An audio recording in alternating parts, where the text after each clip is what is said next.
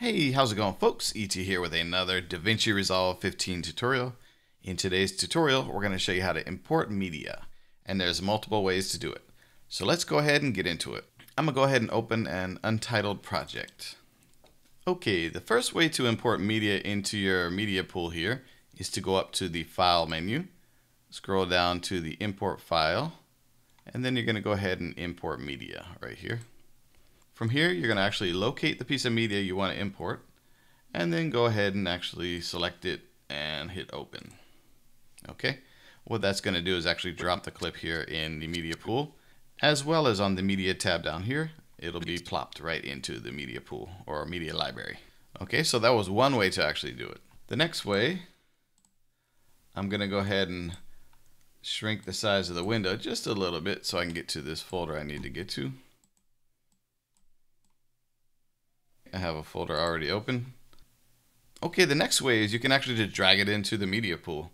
So let's go ahead and grab this audio file and drag it in there. Again, it's going to actually plop it into the media pool here, as well as on the media tab here. Okay.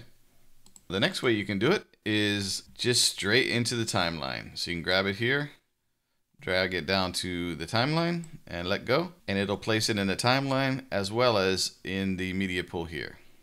And one more way, let's go ahead and go through the media pool itself. So we'll go to the media tab down here at the bottom, and you can search through your drive hierarchy here. So depending on where you're keeping your footage and stuff.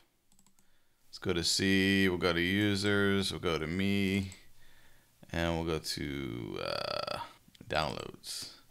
Then we'll find a piece of video, and we'll drag it down here into the pool itself.